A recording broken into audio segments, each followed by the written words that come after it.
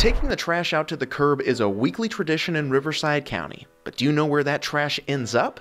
It goes on quite a journey, but ultimately ends up in a landfill like Lamb Canyon in Beaumont. In this virtual tour, we'll show you the ins and outs of Lamb Canyon and give you a bird's eye view, literally, of how waste is managed.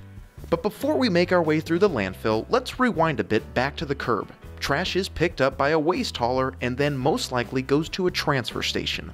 While a normal garbage truck can carry 10 to 12 tons of trash, these larger transfer trucks can haul upwards of 20 tons of trash. For reference, that's equivalent to 7 elephants.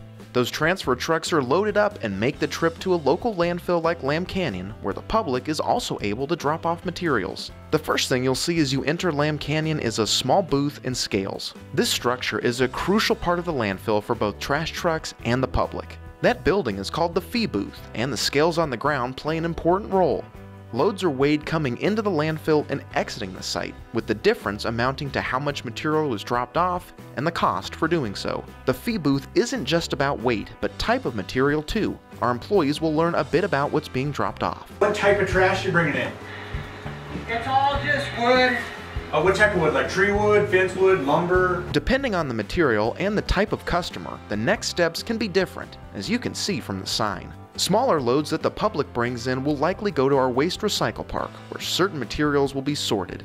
While normal refuse will be collected, large appliances, electronic waste, and scrap metals will be set aside, and even old mattresses will be recycled. The Waste Recycle Park also features our ABOP site, where antifreeze, batteries, oil, and paint can be dropped off for free. It's crucial to keep those materials out of the landfill, and they should never be put in your trash bin. So now that we know a bit about the Waste Recycle Park, it's time to go where the rubber really meets the road, the active pad. This is the final destination for everything you put in your trash bin. Those large transfer trucks, guided by a landfill safety monitor, will deposit refuse in specific lanes. As the trash piles up, the Department of Waste Resources uses heavy equipment to bury that trash. But it's not a random process or a simple hole in the ground. Instead, it's a highly engineered system that follows a plan, as buried trash is formed into cells and lifts. The landfill itself is equipped with a multi-layered liner system.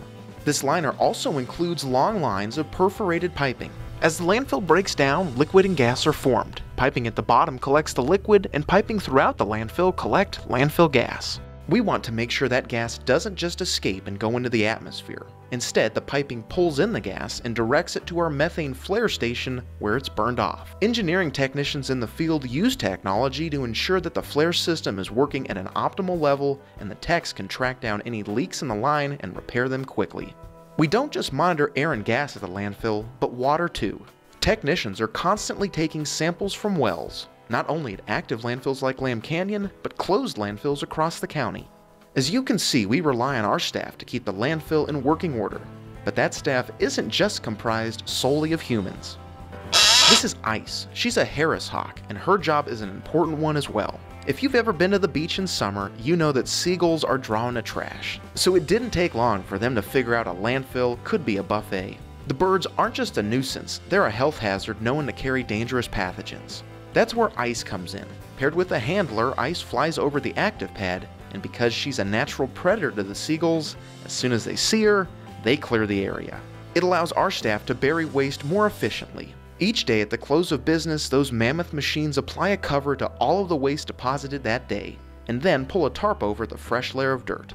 So that's how the trash you toss in your bin ends up in a landfill. A system that includes dedicated employees and plenty of sophisticated technology. From scales to multi-layered liners, methane flare stations, heavy equipment, and yes, even a hawk. We hope you enjoyed this virtual tour of the Lamb Canyon landfill.